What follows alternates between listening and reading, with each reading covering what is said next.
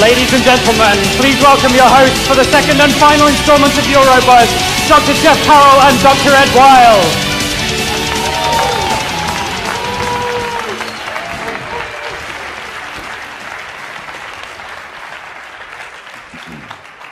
Good evening. Thank you and welcome once again. And thank you to the introducer guy. I think he's awesome.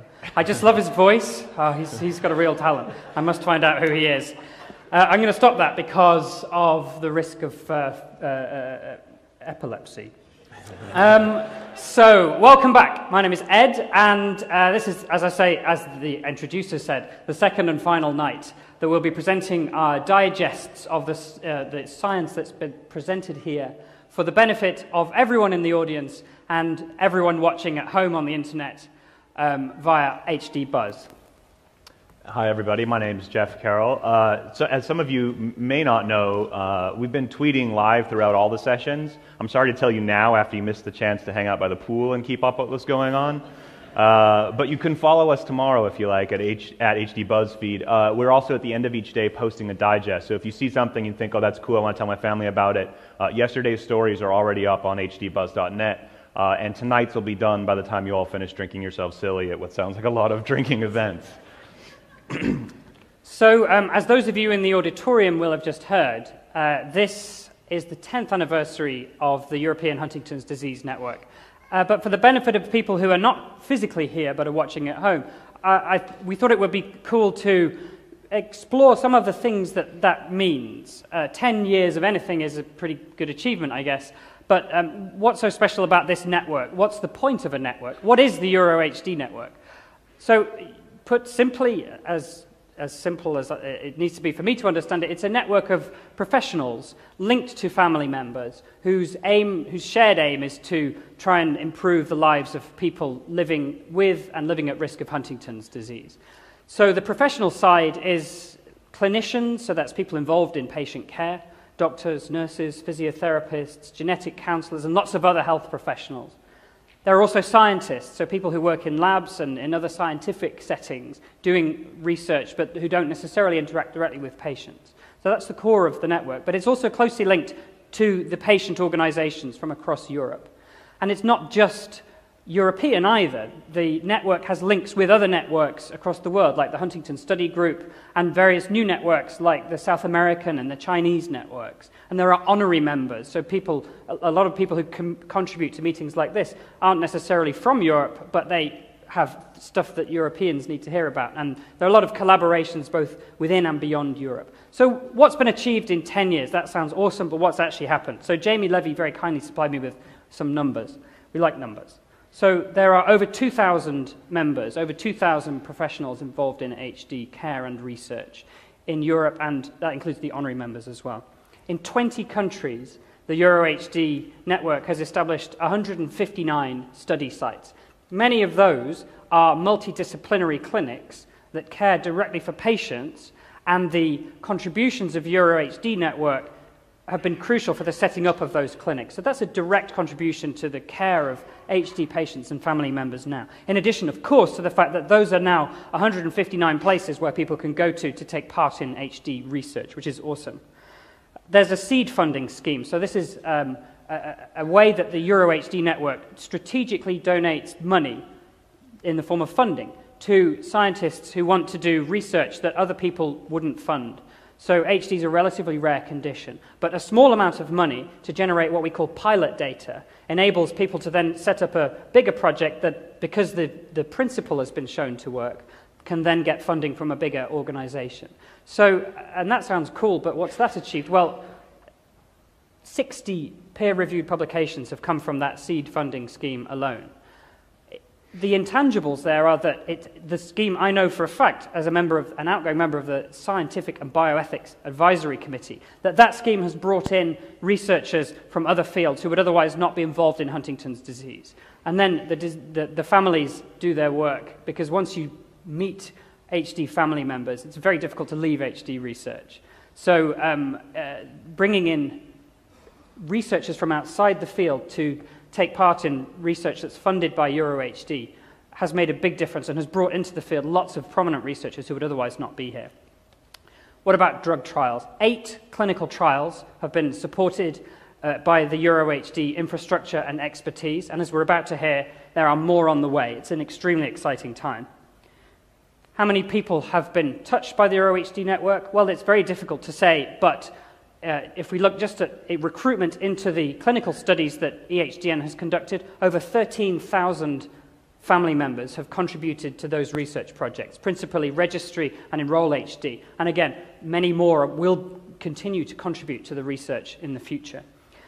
And also on the research side, over 10,000 biological samples have been collected from HD family members, and those are really critical to our research efforts. As I say, there are intangibles, so the influence of the network stretches far beyond these numbers, and you just have to take it from me, I guess, that networks like this and similar networks, the global HD research community is one of the biggest assets that we have, and through working together and sharing our information and our expertise freely, it dramatically accelerates the research that's so crucial to families. So the point of all of this research, obviously, is to develop treatments that make a difference in the lives of Huntington's disease patients. And those of us that are from HD families or speak often with HD families and interact with them in their care will be familiar with the refrain of what's taking so long. The disappointment that often comes along with how tedious and slow the development of a drug can be. And so Ed and I each day of this conference wanted to try to find a highlight, and today's highlight was really obvious, and I hope everyone will agree with me that hearing about not 1, not 2, not 3, not 4, but 5 new clinical trials happening or just starting was certainly the highlight of the day. Yeah, so we're just going to briefly mention them for the benefit of anyone who wasn't in that session. So the first trial that we want to mention is supported by Teva Pharmaceuticals, and it concerns a drug called pridopidine, also known as Huntexil, and for those with long memories, also formerly known as ACR16. And this is a drug which has been tested in 2 clinical trials already, the HEART study and the MERMAID study, and in each of those trials there was a suggestion that the drug was helpful for the movement problems of people with Huntington's disease.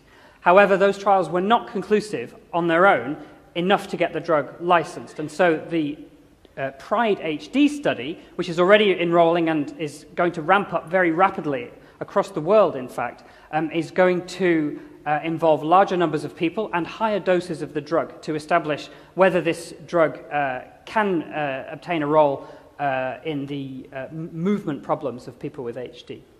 Ralph Reilman joined us to talk about another new trial, also run in conjunction with the support of Teva Pharmaceuticals, designed to test whether a drug called laquinimod might be useful in Huntington's disease. Now, this is a drug that's already been tested in patients with multiple sclerosis, so we have a lot more history about the drug safety and potential adverse effects that might have happened and didn't from those trials, so that's really good news for moving quickly into trials with Huntington's. This trial is not yet recruiting, but will be soon. To see whether this drug, which is designed to block a process called inflammation, which is sort of the body's self-defense system, and we know that this defense system is sort of amped up in the brains of Huntington's disease patients. That's been seen.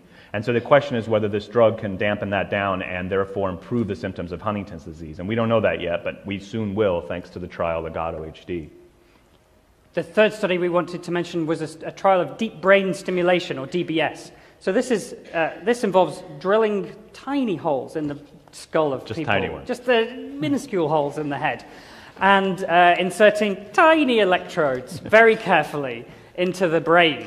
And then delivering tiny quantities of electricity to the brain. All sounds very safe. It is safe because, and we know this because it's actually reasonably widely used already in the field of Parkinson's disease, which is another movement disorder problem that causes brain degeneration and movement problems. It's a treatment that's increasingly being applied to other disease areas as well. So a EuroHD funded and supported trial, a small-scale trial, has already shown some potential for this treatment for the movement problems that are seen in Huntington's disease, particularly the chorea, the unwanted movements. Now, again, it's getting a radical treatment like this demonstrated to be safe is a big task, and so it was very gratifying today to hear about the progress of this multi-center DBS trial, again supported by EuroHD. which aims to look into this question more definitively and will also help hopefully give us an idea of which patients stand to benefit the most from this treatment.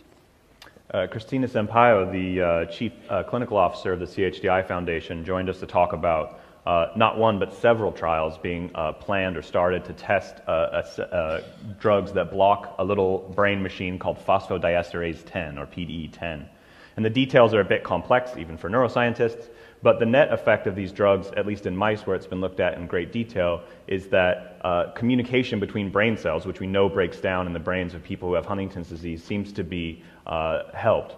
And there are two pharmaceutical companies, Omeros and Pfizer, who have drugs that block this PDE10 machine and that will be tested in Huntington's disease patients to see if this is beneficial. So there are not one but several trials starting or happening to test PDE10 inhibitors in Huntington's patients.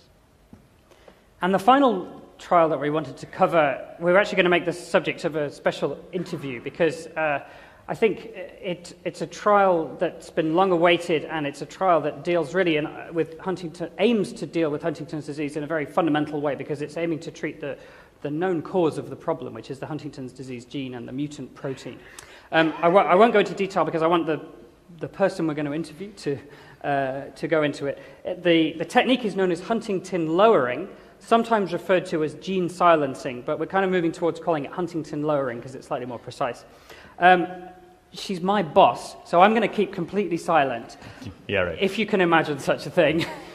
You may see my head explode or my ears bleeding because I want to speak, but will try not to. So please welcome my boss and Huntington's disease researcher from University College London, Professor Sarah Tabrizi.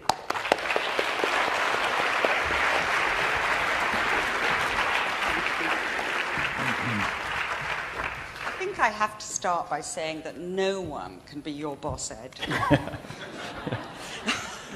Okay, you're unbossable, but in a good way.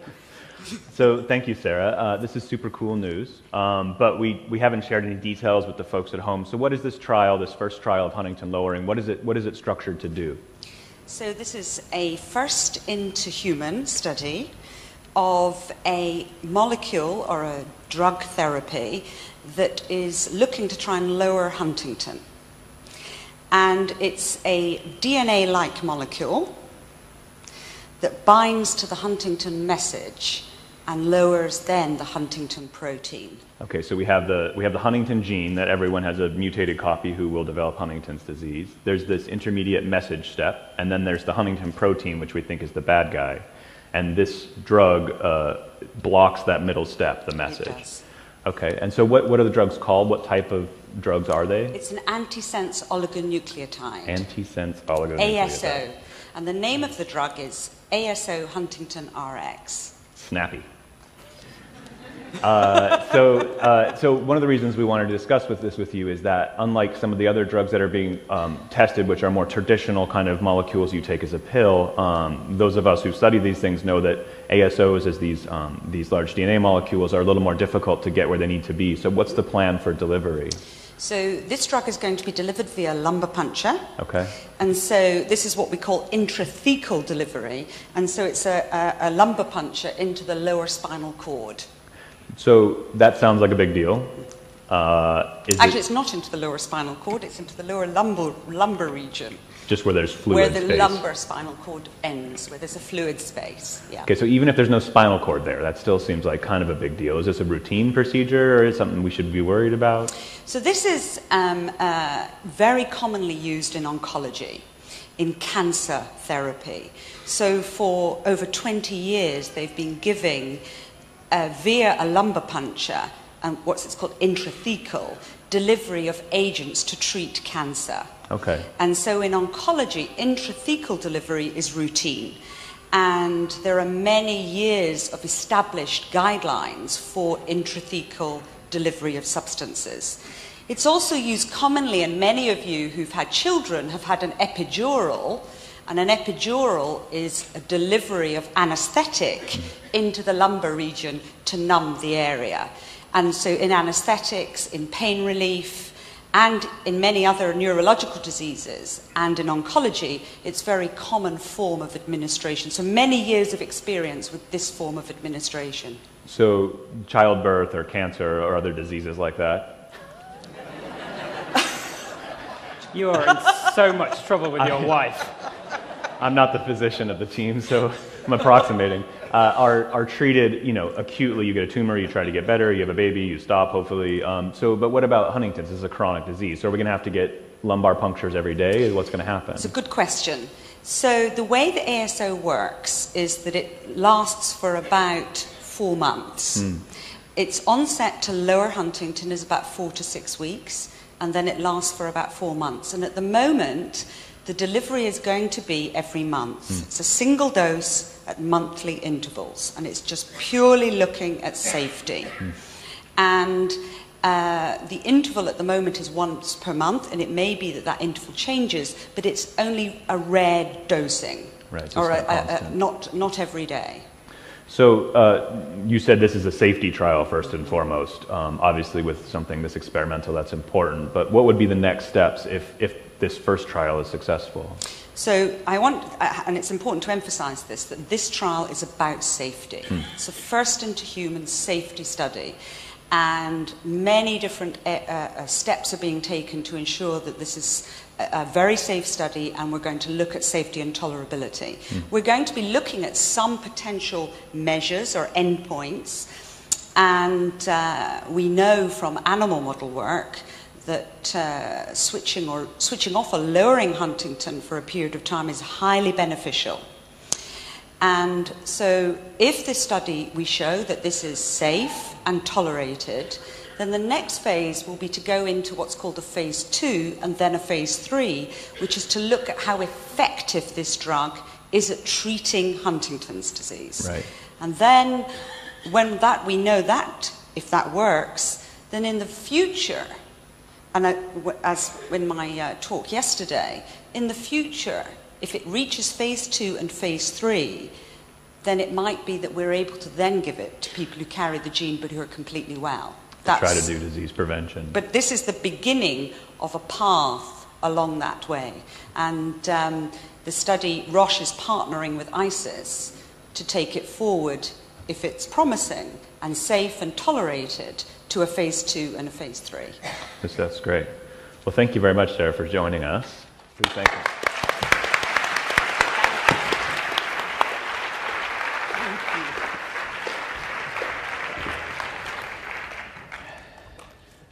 I nearly did stay quiet. If you want to find out more about Huntingtin lowering or Huntingtin gene silencing, we've written tons of articles about it because we've thought it's cool for quite a while. The best place to start is article number 23 on HDBuzz. So check that out if you are interested. So we're nearly done, but we've discussed that this is the 10th anniversary of EuroHD Network, and the people who are watching at home won't know that Bernhard Landwehrmeyer, the Professor Landwehrmeyer, esteemed senior neurologist and extremely respected clinician and HD researcher, is stepping down as the head of the EuroHD Network after 10 years. It was his idea, and he's been very much the driving force behind this remarkable network for these 10 years. And so we wanted to pay our own personal Eurobuzz, HDBuzz, Jeff and Ed tribute to Bernhard in the only way we know how, which is through humiliation. Please welcome him to the stage, Professor Bernhard Landwehrmeyer.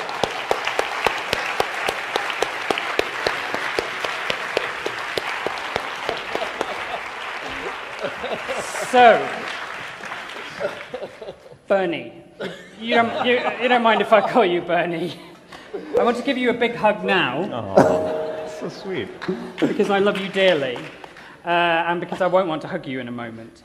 Actually, so we got time.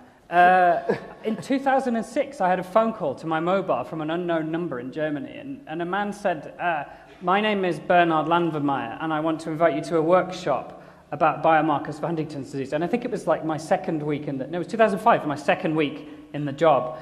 And I said, "Oh, that sounds good. I'd like to go to Paris, but I don't know who you are." story of my scientific career.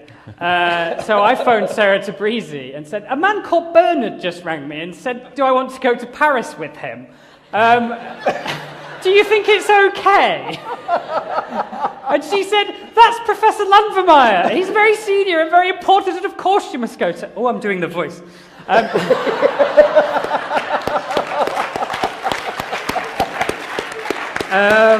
Of course you must go. Anyway, and that was the start of a beautiful friendship, which is about to end. So, Bernhard, I want to ask you if you are familiar with the phrase ice bucket challenge. We're not going to make Bernhard do the ice bucket challenge. It's much worse than that. Let me show you a video, and then you'll know what I'm talking about. Oh! There we go. I forgot to do the Bernhard slide. Okay, so the Ice Bucket Challenge. This is Donatella Versace experiencing the Ice Bucket Challenge, raising awareness for ALS or motor neuron disease. Why'd you pick this video, Ed? It's just the first one that came to mind. There we go. So people get a bucket of water tipped over their heads, and it raises awareness and funds, and it's been hugely successful in doing that. So there's a movement in the Huntington's disease community, some of you may have heard of, called the Pie in the Face Challenge. Give us a cheer if you've done the Pie in the Face Challenge. Yay! So that it began in the US and is certainly gathering momentum. The HTYO folks have been doing it on Facebook, and we don't like to be left behind. This is Matt Ellison receiving, for some reason, 2 pies in the face. From it must be said, his brand new wife. I don't know what that means. So there we go. That's the sort of thing that happens, and it's the hashtag Pie in the Face for HD is how you track this thing online. So I won't so much ask you whether you want to do it as sort of instruct you to stand there while my accomplice, Dr. Yuri Silverstov from Moscow, presents today's Barcelona fact of the day. This is the Hesperia Hotel's finest crema catalana, which is as close as it gets to a pie in these parts. You have the choice. We're going to de-mic you, and then you have the choice of whether you wish to go the au naturel or whether you want a towel over your shoulders. And I'm going to give the honor to my esteemed friend and colleague, Dr. Jeffrey Carroll. Oh, me? Yeah. Hang on, this is going to be good. Because I still need to be able to work in Europe after this. I'm going to step down. We're going to probably endanger the lives of the flamenco dancers who are to follow. There's really no pretty way to do this, Bernhard. Yeah, that's the idea. You might have to... If you want to come and video it, run to the front now with your smartphones. Oh, there we go. I think the only way is... Wait. Not yet. Does anyone want to come video? Keep clapping. I'm going to do a countdown. Are we ready? What? You're going to count down? 10, 9, 8, 7, 6, 5, 4, 3, 2, 1. Pie in the face! Get that man a towel.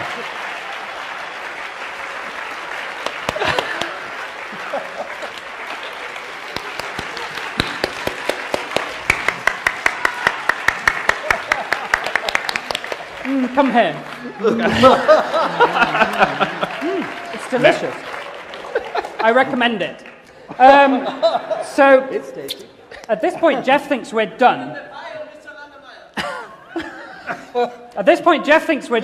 But I've done the challenge, and Bernhard's done the challenge, and there's someone else on the stage who has not yet done the challenge. And Yuri brought a spare pie, and you've taken your jacket off. May I suggest that you take your microphone off? No, I don't think I will. I think I'll keep it Well, then on. you have to pay for the microphone, because this is not optional. Oh, God. Would you like to do it, Bernhard? Go ahead. I'll do it. A long time in the desire. Okay, you ready? No. I think we need another countdown from 10. 10, 9, 8, 7, 6, 5, 4, 3, 2, 1. Pie in the face!